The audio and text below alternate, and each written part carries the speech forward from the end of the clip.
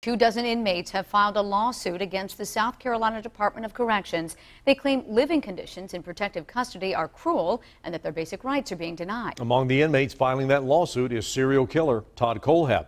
Brianna Smith has that story tonight. Brianna. Hey guys, it's not just the inmates in protective custody that are making big complaints about their living conditions.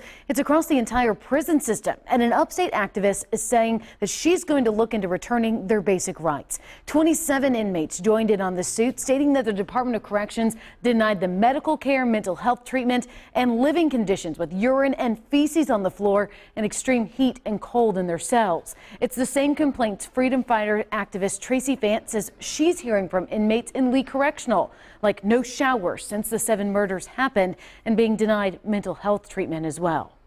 They're living in inhumane conditions, feces everywhere, spit, urine everywhere. They can't urinate or defecate in the toilet because they have to drink the toilet water.